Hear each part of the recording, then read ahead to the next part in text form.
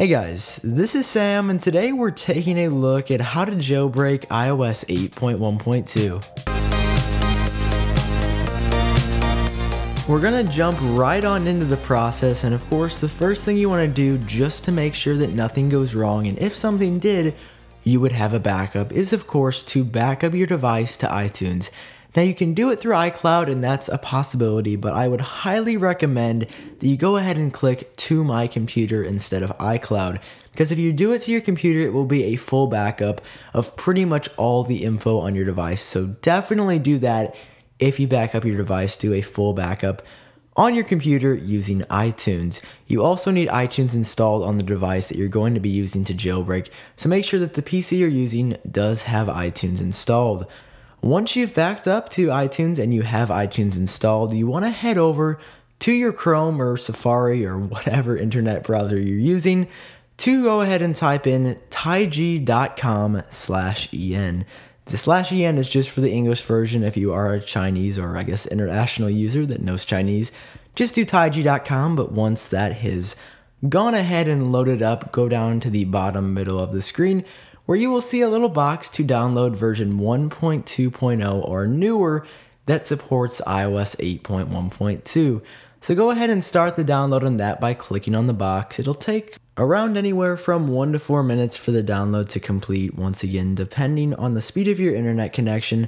But I'm going to skip to the part where it finished downloading for my computer, and once it's done that, I'm going to do a single click on the file to open it up, and then I'm going to double click on the TaiG 1021 application in my downloads folder. But if you're on iOS 8.1, it's likely you're going to get a message that says this, and if you get this message, it's very easy to go around and get the application to work. Simply click on more info right here and then go down to the bottom of the page and then click once on Run Anyway, and as you can see, just like that, the TaiG jailbreak utility popped right up, and it is realizing or understanding the jailbreak environment, as I believe it said. Once it's finished that, it's going to tell us that we need to head back over to our device and disable our passcode lock and also find my iPhone under the iCloud preferences. So simply launch up settings, go over to Touch ID and passcode, and if you do have a passcode set, you want to go ahead and disable that. And once you have disabled that passcode, head over to iCloud, scroll down to Find My iPhone, and also turn Find My iPhone off in case you have it enabled on your device.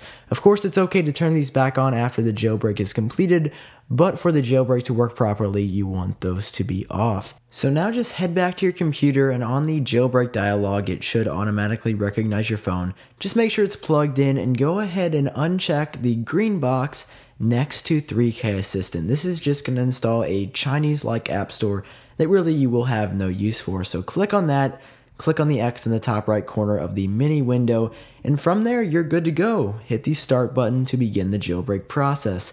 This is an extremely quick jailbreak. I mean, what can I say? It's pretty much exactly as fast as it was on iOS 8.1.1, but still the speed of the TaiG jailbreak just blows my mind. So I'm going to speed it up just a little bit for the sake of time in this video. After it's completed, your device will simply restart and you'll find yourself on the slide to unlock screen. So just unlock your phone, slide over on your home screen pages to find the brand newly installed Cydia icon.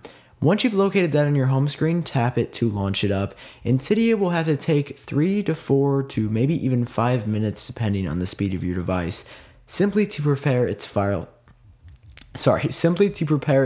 system, because there are so many files within Cydia now. So I'm going to skip ahead past this part once again. Your device will simply respring, or it'll do a quick restart if you aren't aware what respringing is, and after that you're good to go. Slide to unlock, find Cydia on your home screen, and once you've launched Cydia up, for the real time this time, you'll be able to see all your packages, your device info. You can see right here, iOS 8.1.2 on Cydia 1.1.16, I believe. And it's that easy, guys, to jailbreak iOS 8.1.2. If you enjoyed the video, leave a like down below, and of course subscribe for more content related to jailbreaking. This has been Sam with iUpdateOS, and I'll catch you guys in the next one.